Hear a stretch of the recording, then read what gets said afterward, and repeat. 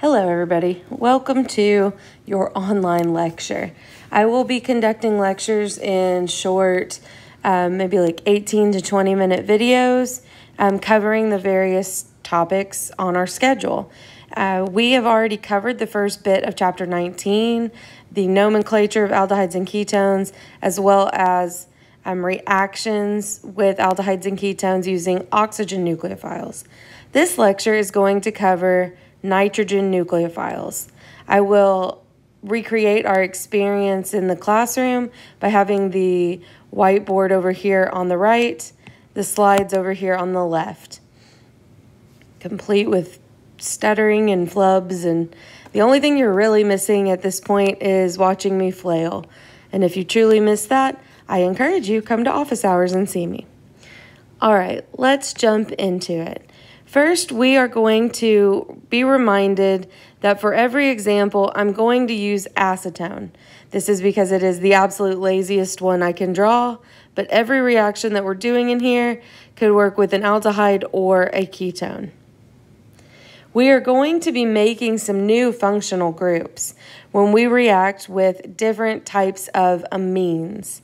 So the reagents that we're going to be interested in here at first are going to be primary amines, so one R group, a nitrogen with two hydrogens, and an acid catalyst. This would also work with ammonia, NH3. The only difference would be that instead of a CH3 here, you would have a hydrogen. The product that you will get is called an imine. It's a double bond between a carbon and a nitrogen, and whatever was attached there, whatever R group is still going to be attached. All right, this is your imine. We're going to learn lots of new functional group names in this chapter. Let's go ahead and talk through the mechanism. Of course, it's all stepped out for you over here, but you guys have been with me long enough to know that I need to talk while I write. Okay, we're good. So we're going to start off much like we did with the oxygen nucleophile, but the first two steps are opposite from what you saw with the oxygen nucleophile. Water and alcohols, when you're forming hydrates and acetals, it's not a strong nucleophile, so you had to make the electrophile here better. We don't have to do that with an amine. An amine is a stronger reagent on its own. So we can start with that nucleophilic attack. We're still going to get a tetrahedral intermediate because we can't put 5 bonds on carbon. But we are going to go ahead and open that up. We'll have a minus there. We have added our amine, so it's still overall neutral. This negatively charged oxygen is not going to exist for long because if you recall, we have an acid present. So you're going to see in Klein's notes, he uses HA. That works. It's just whatever generic acid we're using. You could use A+, but HA will be helpful for later. There we go. And we are going to keep moving along.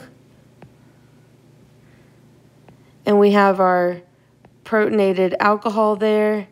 We still have this plus charge, R+. Now, we just created some A-. The A- is going to give us our neutral intermediate. All right, that A- is going to it's just going to pluck that hydrogen off of your nitrogen, and it's going to give us our first neutral intermediate here.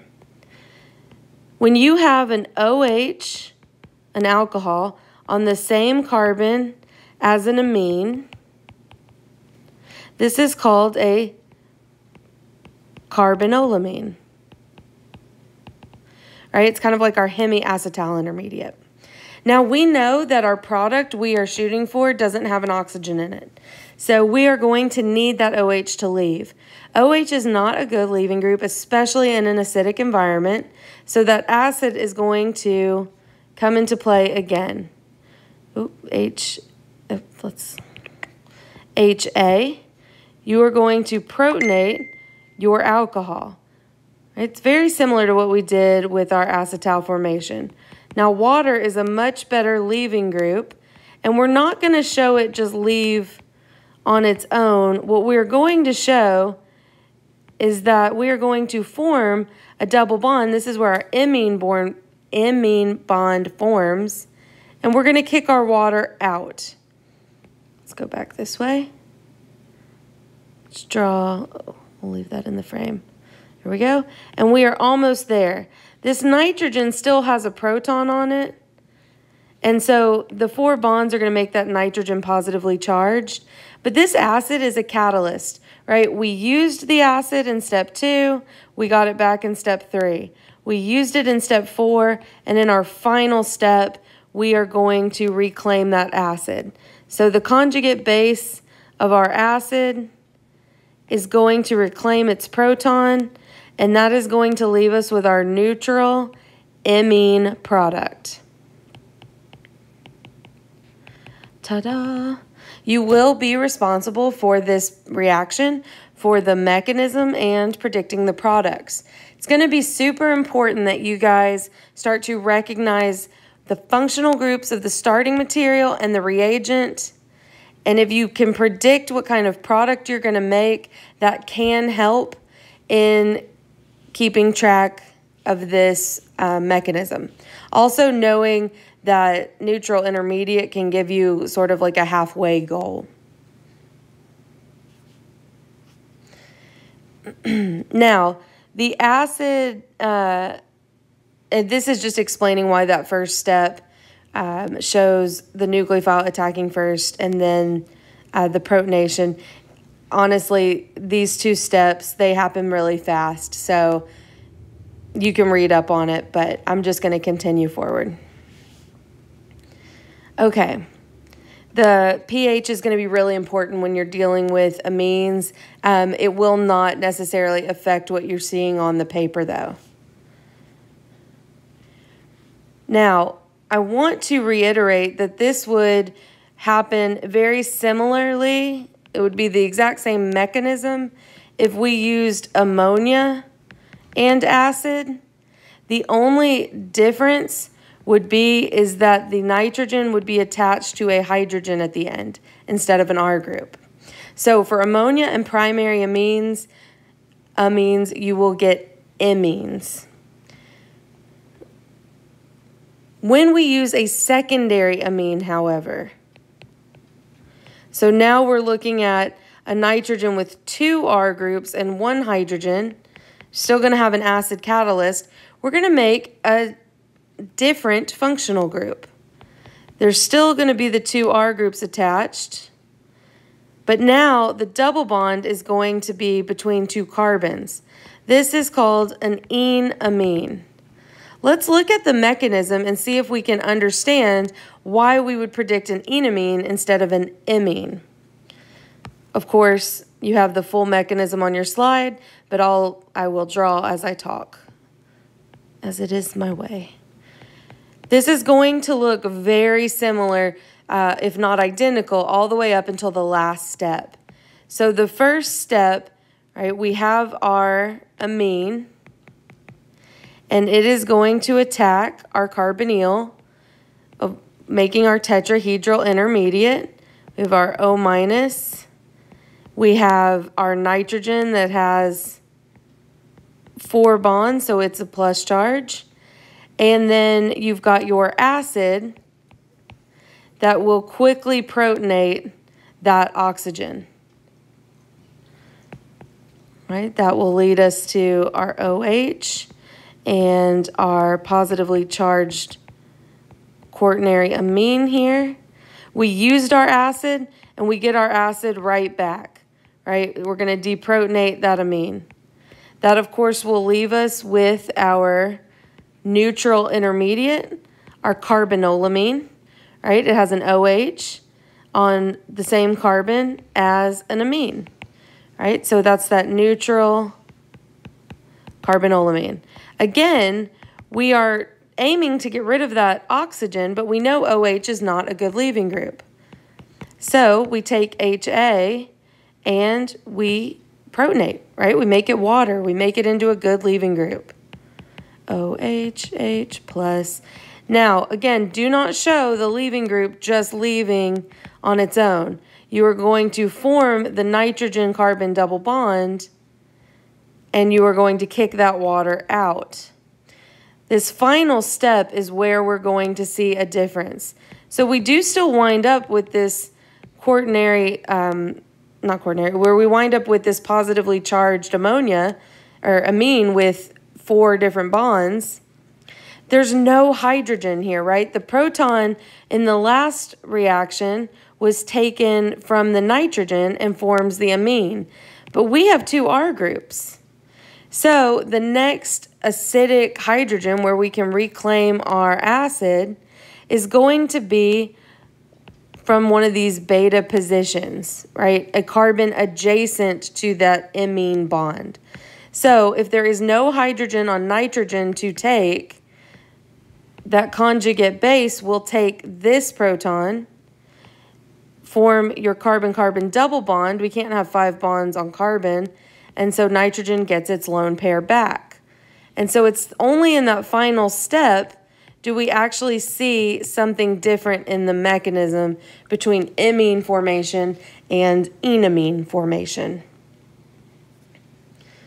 All right, and you just have a little summary slide here showing it's the same all the way until you get to that last step where you need to deprotonate. If there is a hydrogen on the nitrogen, that's going to be the one you take. If there is not, you're going to go for a hydrogen on an adjacent carbon, leading to the enamine. The last thing I want to leave you with on this topic is, let's see, it's called the Wolff Kishner Reduction. It's another way that we can fully reduce a carbonyl down into an alkane, similar to the Clemmensen reduction, but this is a 2-step process that uses something similar to what we're doing. Instead of doing a regular amine or ammonia, we're going to use hydrazine, NH2, NH2.